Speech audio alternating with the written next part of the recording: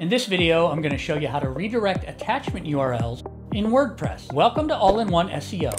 We make SEO easy with our powerful WordPress SEO plugin. Let's get started. So before I show you how to redirect attachment pages, perhaps we should talk about what is an attachment page and why do you want to redirect it? Well, if I go over here to my WordPress dashboard, if we click on the media library, and then pull up any one of the images in your media library. I'm going to pull up this picture of a red and black sneaker here.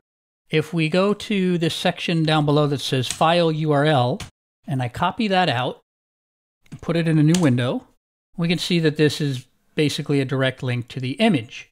But if we look further down the page, there's a little link here where it says View Attachment Page. If I click on that, this is the attachment page. So this is a page that WordPress automatically creates. It has very little information in it. It's very low SEO value, and it's very low value to most of your customers and web browsers. So this basically has the file name and the actual image, and then it puts the header and footer to my site on this attachment page.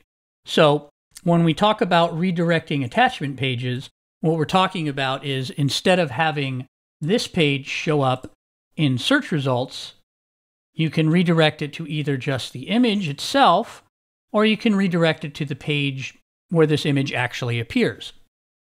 So if we go back to the WordPress dashboard, I will show you how you can change that setting. So on the All-in-One SEO menu on the left, we're going to go ahead and click on Search Appearance. And then on the tabs up top, we're going to click on Image SEO. And it's the very first option that shows up here. It says Redirect Attachment URLs. I have it disabled on this site. The default would be to have it redirect back to the attachment. And then you can also choose to have it redirect to the attachment parent.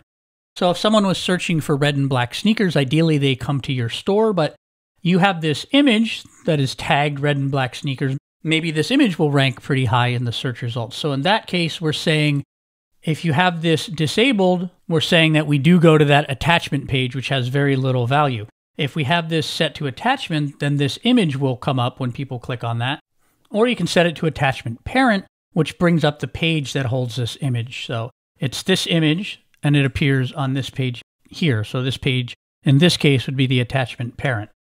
What we recommend is you leave the default setting and have the attachment URLs redirect to the actual attachment. But we give you all three options so you can choose the behavior you want. After you've made a selection, choose Save Changes, and you're done. So that's how to redirect attachment URLs on your WordPress website. If you click on this next video right here, I'll show you how to use Link Assistant to speed up your internal linking workflow. If you like this video, go ahead and give it a like.